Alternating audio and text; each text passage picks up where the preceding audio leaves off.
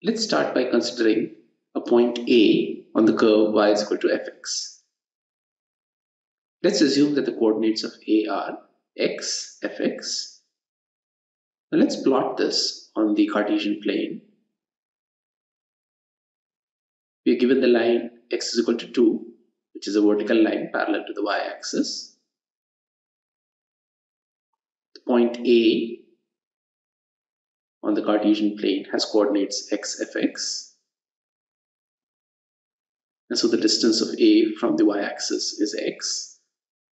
And therefore the distance of A from the line x is equal to 2 is 2 minus x. Now let's consider another point B, also on the curve y is equal to fx.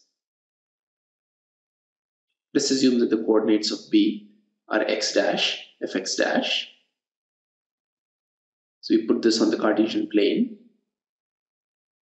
Now the distance of B measured horizontally from the line x is equal to 2 is x dash minus 2.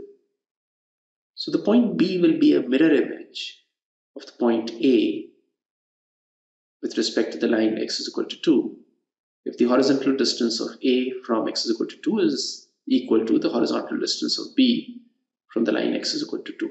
In other words, 2 minus x is equal to x dash minus 2, which implies that x dash is equal to 4 minus x.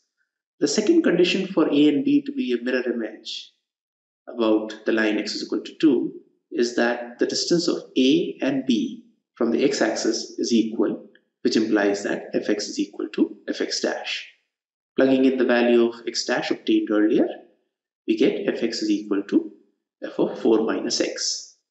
If we were to replace x with 2 plus x, we get f of 2 plus x is equal to f of 4 minus 2 plus x, which implies that f of 2 plus x is equal to f of 2 minus x. Therefore, y is equal to fx is symmetrical about the line x is equal to 2 if f of 2 plus x is equal to f of 2 minus x, and this is the required condition.